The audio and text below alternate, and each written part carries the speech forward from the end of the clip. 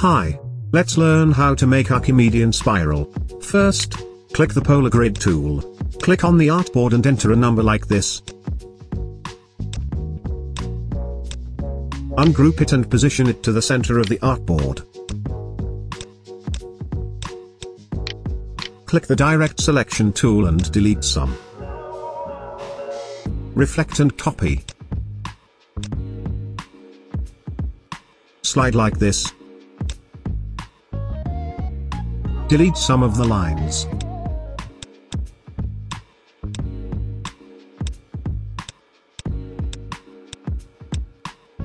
Lastly, selection, object, path and join. Okay. If you like this video, don't forget to click like, so YouTube will recommend this video to other friends. Don't forget to subscribe and turn on the bell to get the latest video updates from this channel. Thank you.